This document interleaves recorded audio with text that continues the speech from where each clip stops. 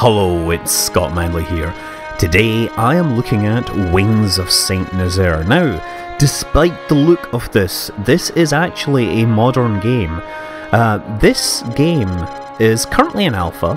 They're really looking to develop it out, flesh it out. So this is just a very simple demo to show the graphics engine they've worked with. And it is a modern graphics engine. It's built on Unity 3D, but they've tried to make it look like Wing Commander, which was originally released in 1990. You can see the spacecraft as they fly by. They are just sprites which are being rotated and scaled. That is, a purpose, design decision by the developers. The original Wing Commander, it was one of the first space games that of the modern era that deliberately chose to use sprites which were scaled and rotated rather than 3D polygon models, which really had been the standard for a few years. And that was because Chris Roberts really wanted something that looked more cinematic, and he felt that the abstract polygon models which were currently being used, that there weren't enough polygons and details to really do his vision of space justice. So that's why Wing Commander, the original Wing Commander, looks the way it did. Now this is obviously trying to ape that look. They've scaled everything down. The rendering size is like 1/3 of this, and then it gets scaled up. They have a whole bunch of interesting things going on here, but if you look at their blog, they will explain, they have a bunch of explanations for what they're doing and how they're trying to improve the text and make things readable, but still make it look like it's a turbocharged DOS game from 1990. So here we go, look, a lot of these things are just flat sprites being very carefully moved around. Now, the other game that it reminds me of in terms of graphics is like the Sega Coin Ops, Afterburner, G-Lock, Outrun to a certain extent. There's the bad guy there, right there. Let's shoot him. Now you can see how he rotates around me as I come in close. So I'm just flying this with the mouse easily enough. Brilliant. So the sprites of the spacecraft, they actually have them viewed from many angles, and they just scale them and rotate them according to their distance from the target.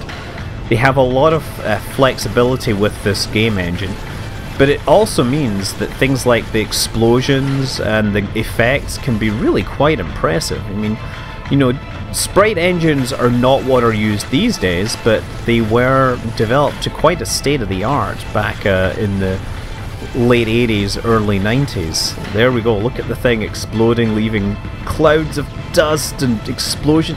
It looks great.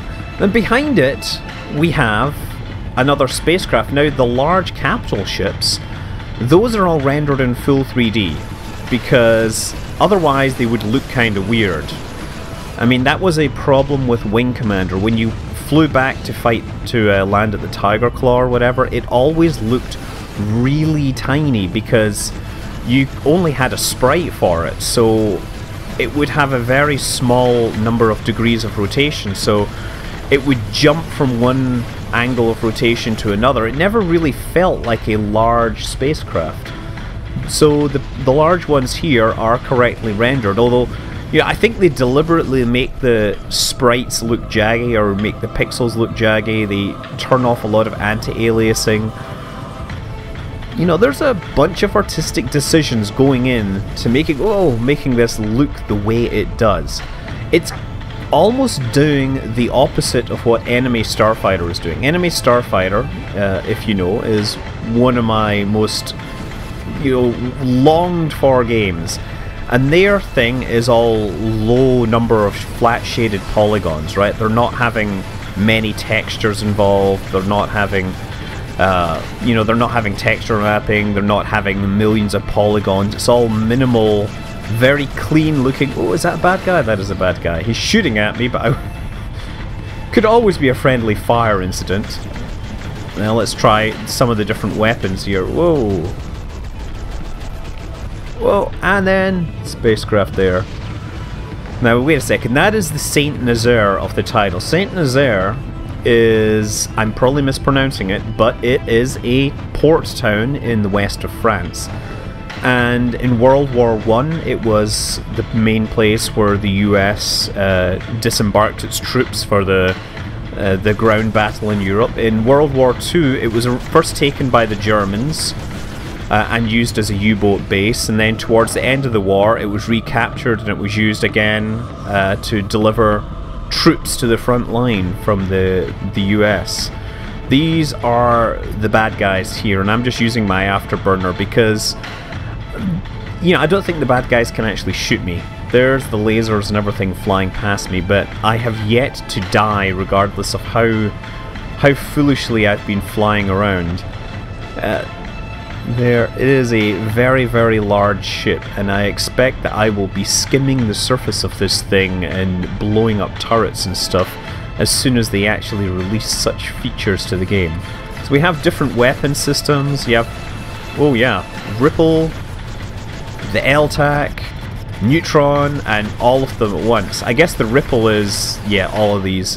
And then there's a couple of different missiles, Phoenix, which I can't fire until I'm locked on. There, now actually getting a good look at this. It really is. I like the design of this. Clearly a bad guy ship because its engines are red. The good guys have blue engines or yellow engines and much more friendly colors.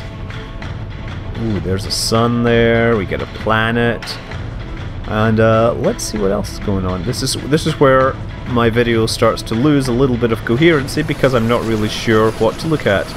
Let's kill some more aliens. Ah, yes, speed. So this is a great job of imparting the notion of speed. Nice.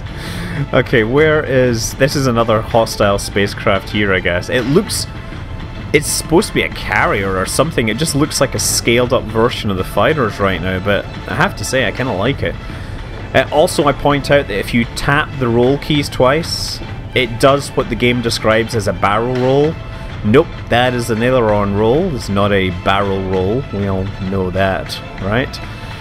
I've been called on it far too many times. Let's try another pass. Hostiles incoming. Yes. It never grows old, does it? Never grows old. So yeah, this is just an alpha on their website. They have an interesting blog where they're talking about their technical, you know, their ideas and what they're doing technically to make the graphics look the way they are. They've talked about a crowdfunding campaign. I mean, there's only 3 of them right now. There's really one guy that's coming up with a design, and oh, let's go after him. Oh yeah, I'd really like to see this developed into a full game, and so they don't actually have a crowdfunding campaign just yet, so stay patient, play the demo, muck around with it, and just appreciate that it has quite a cool look going on here. And yeah, enjoy yourself. The game is Wings of Saint Nazaire. I'm Scott Manley. Fly safe.